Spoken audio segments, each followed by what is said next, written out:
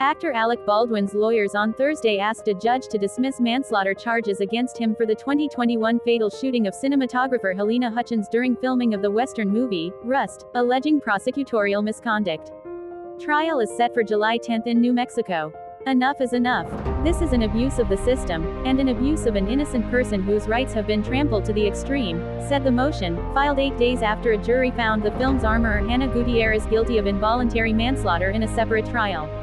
Hutchins died when the reproduction Colt .45 revolver Mr. Baldwin was rehearsing with fired a live round that also wounded director Joel Souza. Criminal defendants routinely seek to dismiss charges, which judges rarely do. But charges against Mr. Baldwin were dropped once already, and the trial of Ms. Gutierrez was Hollywood's first for an on-set fatal shooting in nearly 30 years. She is due to be sentenced on April 15 and faces up to 18 months in state prison. Mr.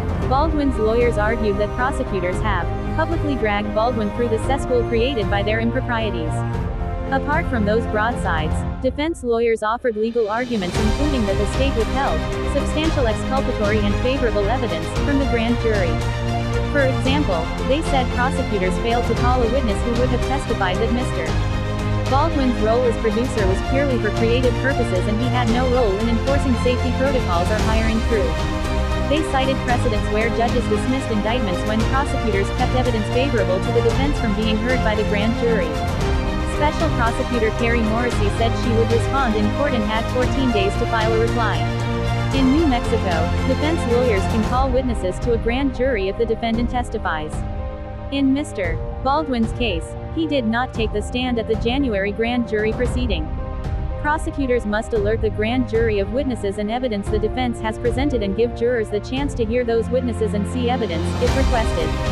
Mr.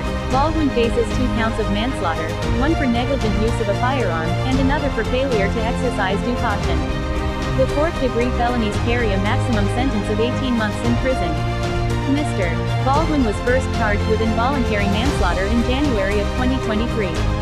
The charge was dismissed 3 months later when his lawyers presented evidence the revolver Mr. Baldwin was using had been modified and it could fire without the trigger being pulled.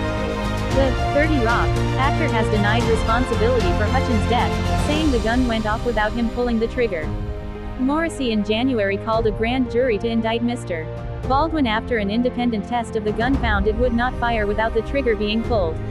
The test confirmed a previous FBI examination.